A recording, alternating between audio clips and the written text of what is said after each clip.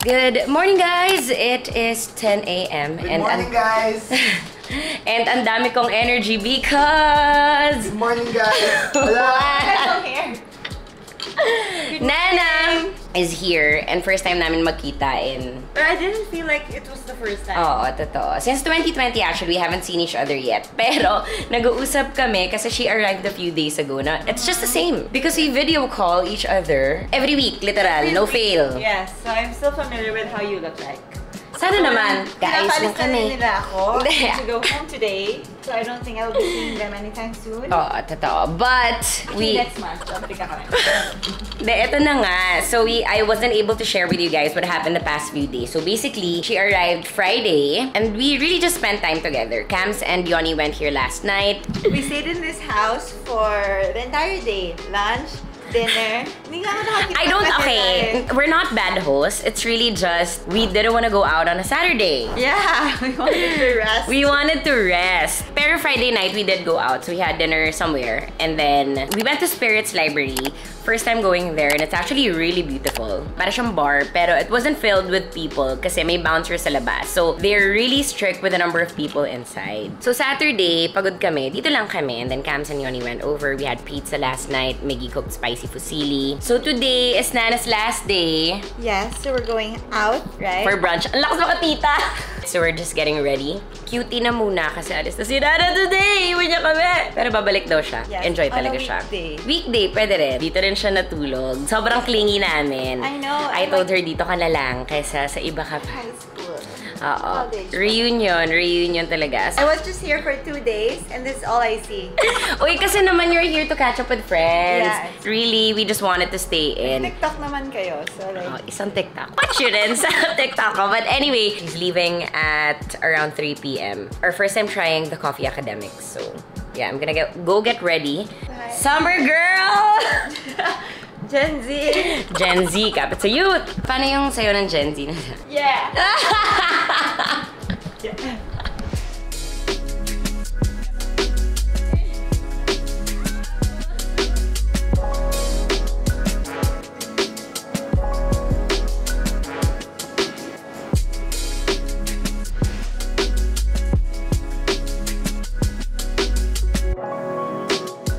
Airport look mo na rin to. Is that Love Bonito? Yeah. Yeah, we're matching. Pero sana hindi ko suotin ngayon, di ba?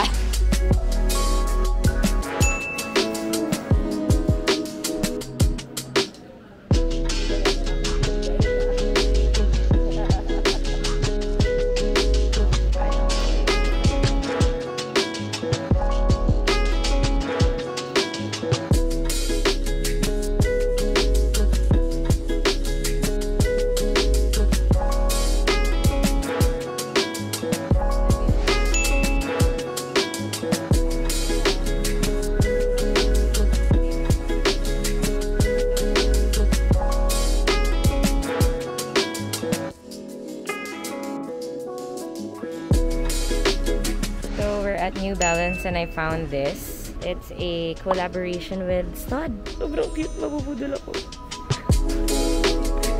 Ay, sobrang cute, Nance.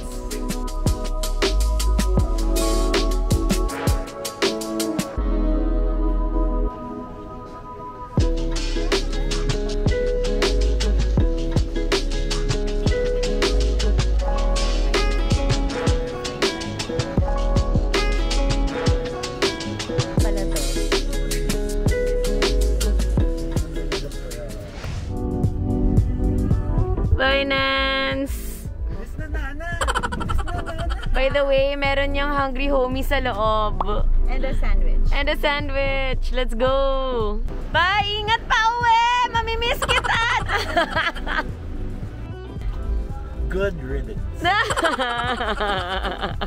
Okay, we're back at Lau House. Nana left already and share ko lang to kasi sobrang excited ko i-open kasi ice cream ang loob!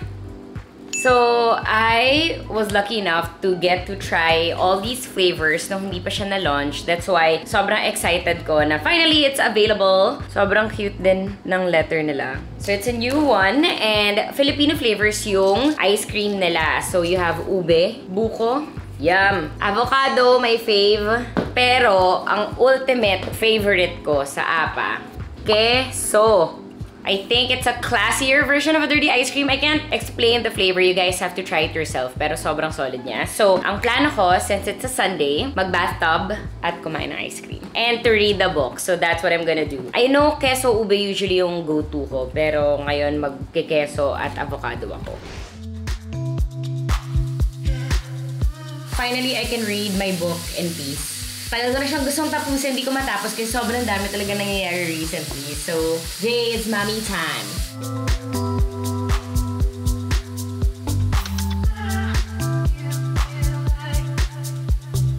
So, I got queso and avocado now. And sobrang sarap ng cheese nila. May chunks ng cheese. Even yung avocado. Gotta stop myself from eating this kasi gusto ko siyang i-enjoy inside the bathtub. Also love my baby. May speakers na ako inside the bathroom.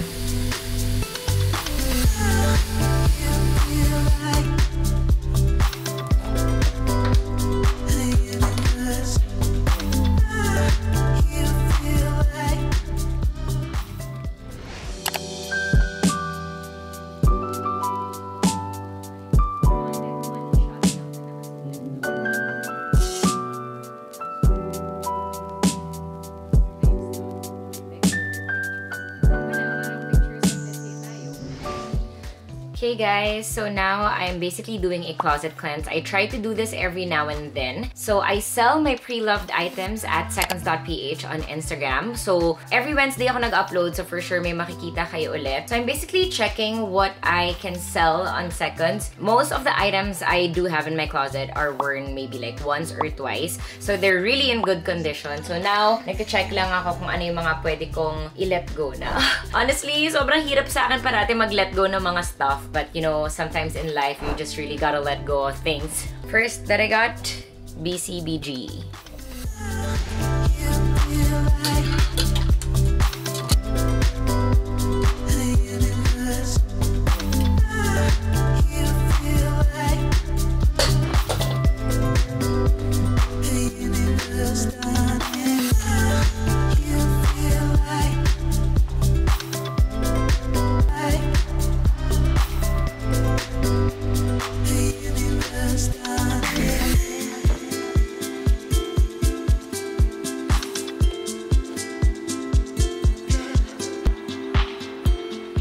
Hey! New stuff to sell. Grabe yung pile of clothes na to. And what's inside this maleta also. So, meron pang laman tong maleta that I will be taking pictures of later. Also, sunglasses. Para summer na summer talaga ang feel. So yes, that is my agenda after lunch. Pero kain muna tayo kasi gutom na mi!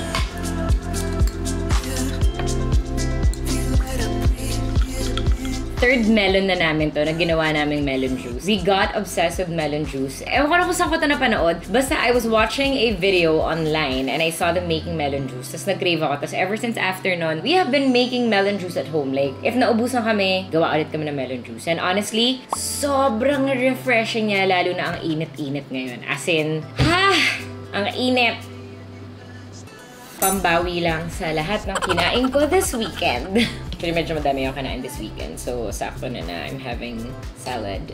So, I like my salad with boiled egg and this dressing. I'm sure you guys all know this na. Super sarap talaga niya. I usually have it with grilled chicken, but I'm rushing now because may tennis ako later this afternoon. So, tuna na lang ako. Which is, honestly, a great alternative as well. Protein!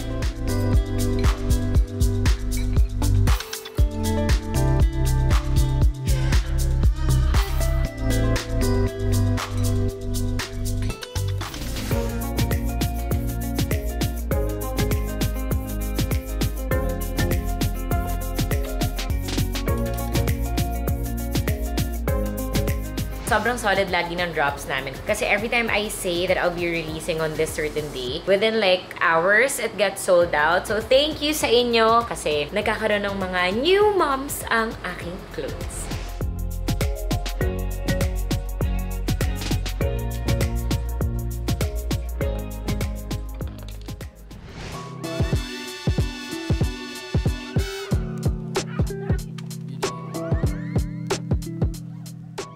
Sobrang old school nito, vintage maybe. But Oyen bought a tennis na wood for 500 pesos. Sobrang cute. Pero girl, baka pag unang gamit mo ba na bumigay na siya. Pang mga decorate.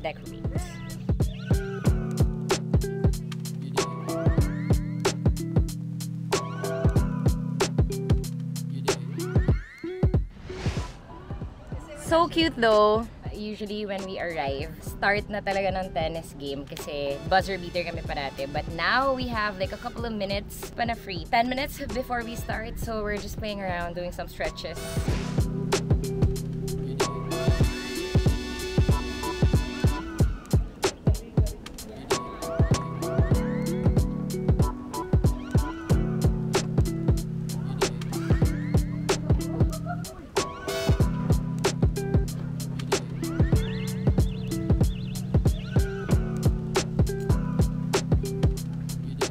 Wala kaming ball boy today, meaning walang pupulot ng mga balls. So, since tatlo naman kami, we're gonna take turns getting all the balls na lang. So, sakto, dalawa silang naglalaro, and then ako dapat kukuha ng mga bola. So, gagawin ko siya.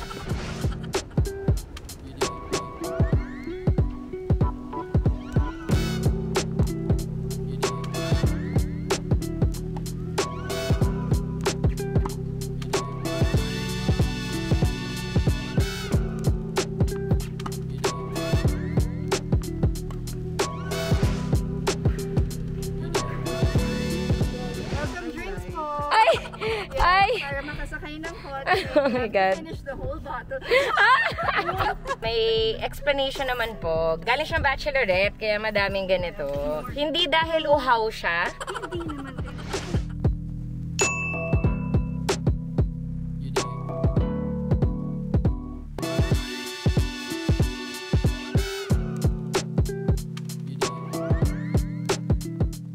Cocktail diabetes.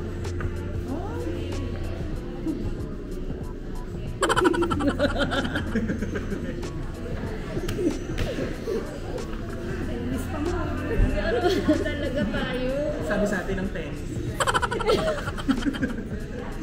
Ganon.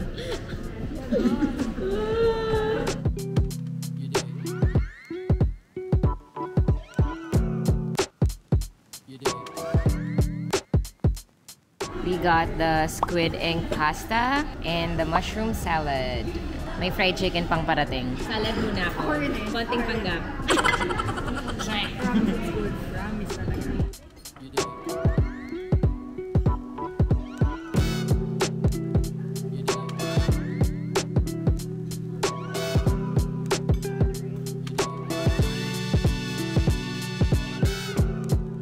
And the main event, fried chicken with gravy. And muffin?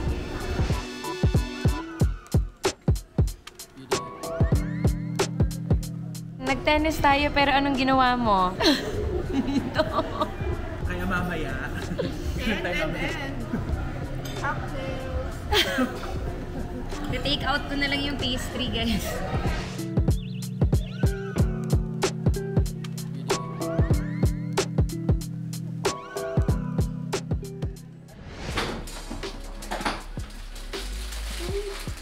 Inuwi ko talaga si Soju. Nag-uwi ako para kay Miggy ng donuts from earlier. This is probably gonna be his breakfast tomorrow or midnight snack. Depende sa mood niya. But he is still out. Naglaro rin siya ng basketball. So, back to sports na talaga kami. Now, I'm just gonna take a shower. Sobrang busog ko. Water na lang ako. I'm probably gonna get hot water later. Super productive Monday. Super saya na kwentuhan namin kanina. But yes, that is the end of today's vlog. I hope you guys enjoyed. If you guys haven't subscribed yet, please do subscribe and hit that notification bell so you guys are always updated every time I have a new video. And don't forget to leave some love. For now, I'll be saying goodbye. See you guys on my next one.